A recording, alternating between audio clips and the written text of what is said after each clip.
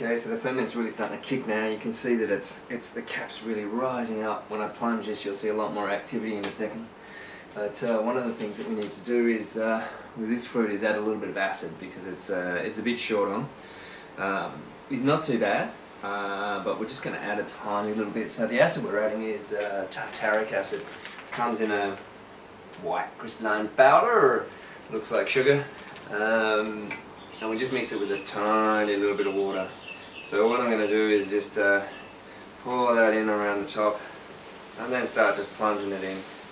We'll try and just mix it evenly through. And what it'll do, still got a bit left in there. I'll get some wine in there in a tick to mix that around a bit.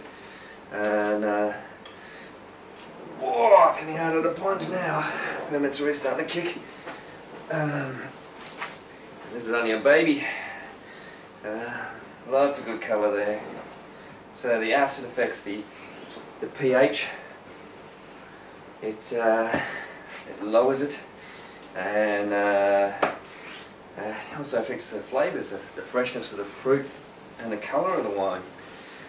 The more acid, the lower the pH, the redder the wine will be, and as opposed to sort of purpley and blue, it'll have a more red colour. It also affects things like microbial stability and the amount of, or the impact, the effect of sulphur on the wine.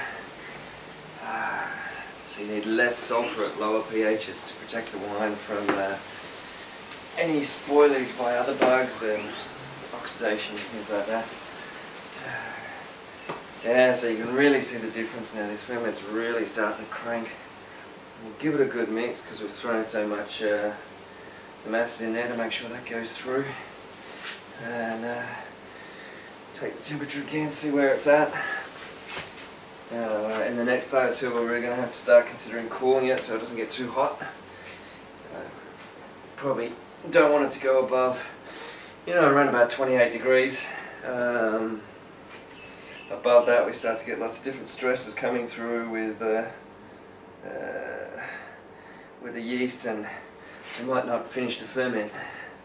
So one of the things we really want them to do is chew up all the sugar in there and make sure there's nothing that any other bugs could eat later.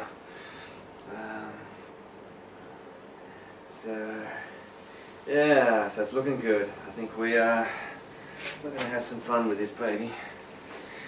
I'll get that last bit of acid that's in here, just mix it in with a bit of juice. And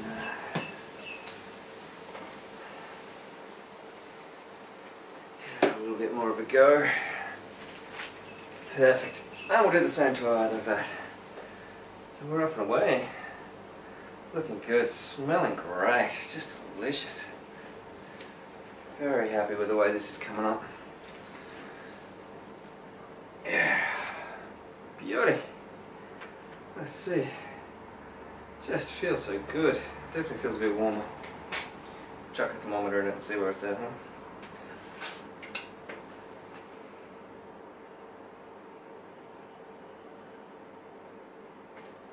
Beautiful. Yeah, she's picking up temperature. Now we're at about 21 now.